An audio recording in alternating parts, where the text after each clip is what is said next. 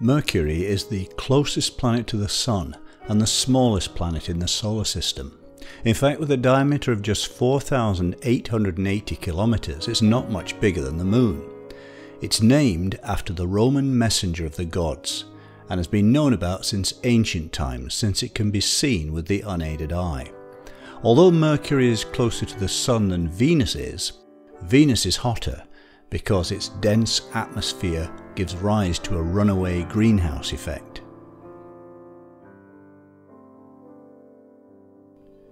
On average, Mercury orbits at only 39% of the distance of Earth from the Sun. Its surface temperature can climb to 430 degrees centigrade, or about 800 Fahrenheit during the day, and drop to minus 180 degrees centigrade, minus 290 Fahrenheit at night. The reason for this large temperature difference is that Mercury doesn't have an atmosphere thick enough to provide any kind of insulation or buffering effect. Mercury has only a thin exosphere rather than an atmosphere. The exosphere is formed from atoms thrown off the surface by the solar wind and meteoroids impacting the surface. It consists mainly of oxygen, sodium, potassium, hydrogen, and helium atoms. From the surface of Mercury, the Sun would appear about 3 times as large and 7 times as bright than it does on Earth. Mercury completes one orbit around the Sun every 88 days. In other words, a Mercurian year is 88 days long. However, one solar day, one full day-night cycle, lasts 176 days, about 2 years on Mercury.